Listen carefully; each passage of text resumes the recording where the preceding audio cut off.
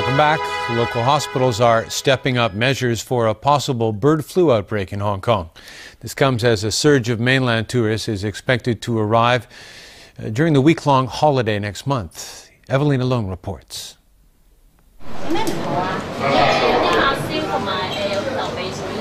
Since the SARS epidemic in 2003, Hong Kong hospitals have been equipped with necessary facilities in preparation for a similar outbreak.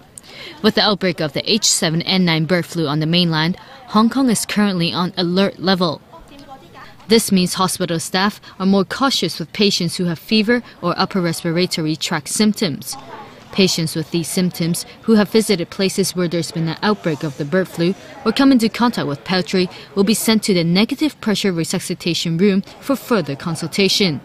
Should the doctor determine it's a suspected case of the H7N9 infection, the patient will be sent to an isolation ward to be tested for the virus. The hospital authorities stress local hospitals are prepared for the influx of mainland tourists in Hong Kong during the Golden Week holiday.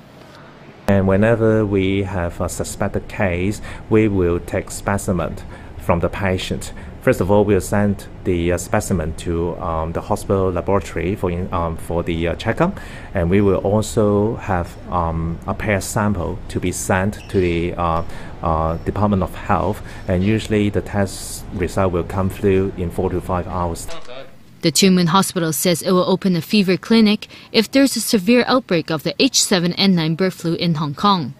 If this clinic is open, anyone who has a fever and comes here to see a doctor will be sent directly to this section, which is separated from other hospital facilities.